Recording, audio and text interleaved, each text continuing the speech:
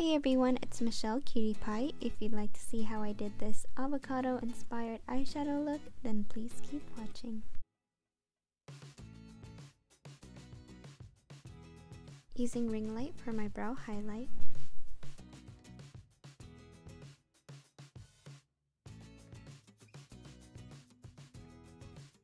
Using Tune for the base.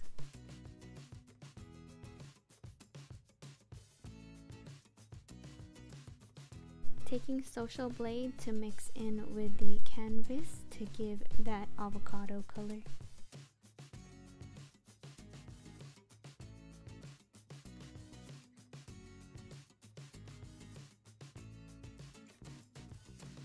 Taking Daddy and deepening up the outer corners. And bringing up the eyeshadow into a V to give that cat eye type of look. Just blending those colors together.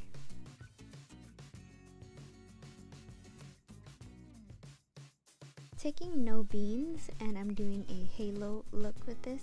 So No Beans will be the darker color. And then on top of that, I'm taking Code James and adding that in the middle.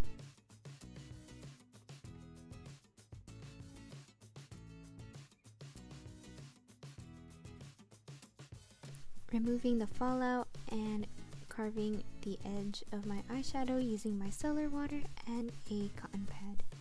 Did all of my face makeup, I'm back. Taking Daddy again and adding that on the outer corner of my lower lash line.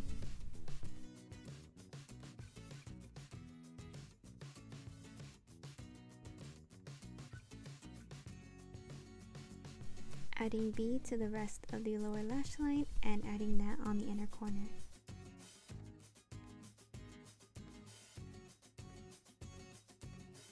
For the inner corner, I'm using ring light.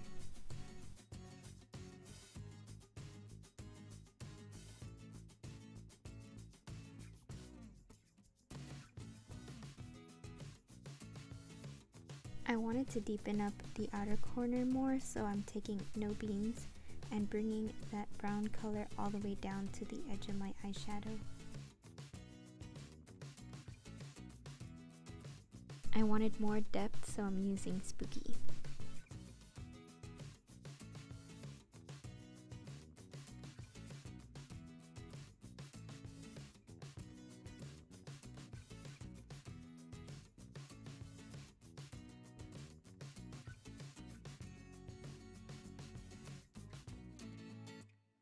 Carve out the edge of my eyeshadow. I'm just taking my Megaglo contouring palette, using the highlight part and just bouncing that with a sponge. This was my first time doing this. I'm totally doing this in the future. For eyeliner, I'm using this in the color Espresso. It's from Aurora. I got this from my Ipsy bag and I just started using it recently and I'm obsessed with it. It's a really dark brown eyeliner. Lining my whole waterline with this black colored eyeliner with little gold glitter.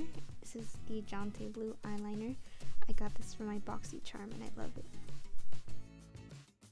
Here is the final look.